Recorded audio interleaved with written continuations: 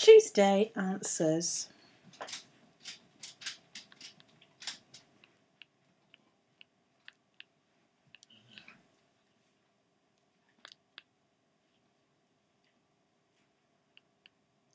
Question 1. Dan started learning to play the trumpet on the 1st of July. It is now the 1st of October. How long has Dan been playing the trumpet? Give your answer in weeks and days. 30 days in September, April, June and November. All the rest have 31 except February.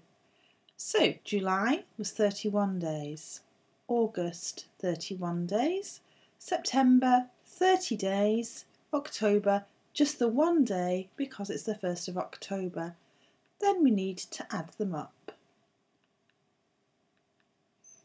93 days altogether, but we want the answer in weeks and days. 1 week is 7 days, so we need to divide 93 by 7. And the answer is 13 remainder 2. 13 weeks and 2 days. Question 2. To find the highest common factor, we need to decide what numbers will divide into both of these numbers, 144 and 246, and then we need to pick the highest number that divides into both. That would be the highest common factor. The best way to tackle this is to take the 144 first and divide it by different numbers, starting with the lowest, which is 2.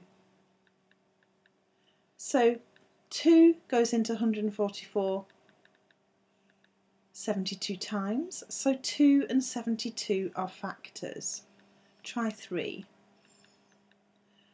3 and 48 are factors. Try 4.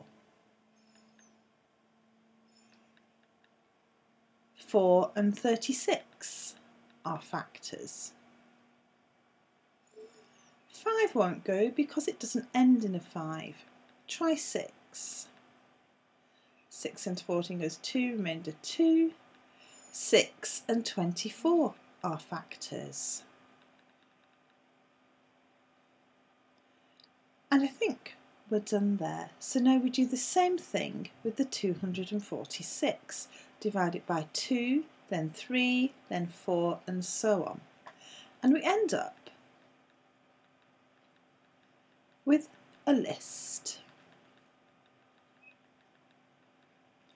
And we see that in both lists is the number 6, and that is the highest number that is in both lists.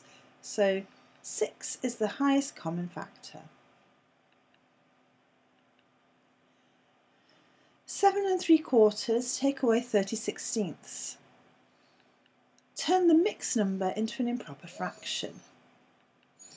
Well, to make 1 whole 1 we need 4/4, and in our mixed number we have 7 lots of 4/4.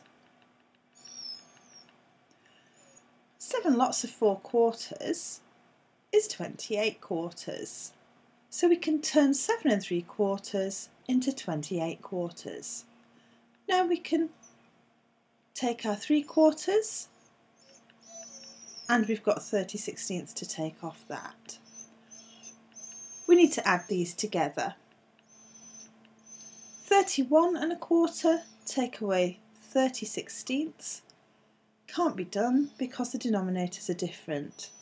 We're looking for a number that both denominators can be made into, and we find that 4 goes into 16 4 times.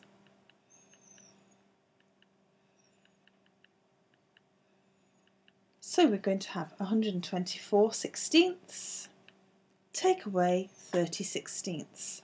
The denominators are now the same, so we can ignore the bottoms and subtract the tops.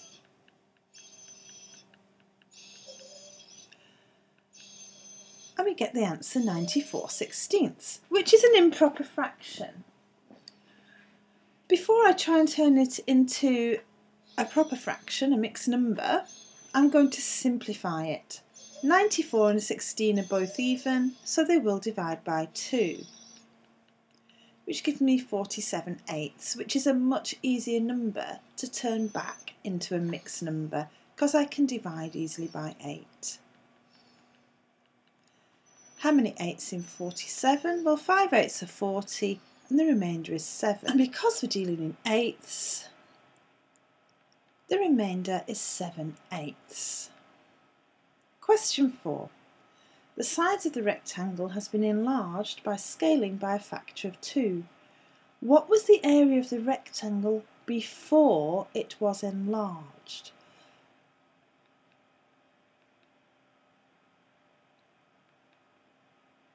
Before it was enlarged by a factor of 2, it was smaller.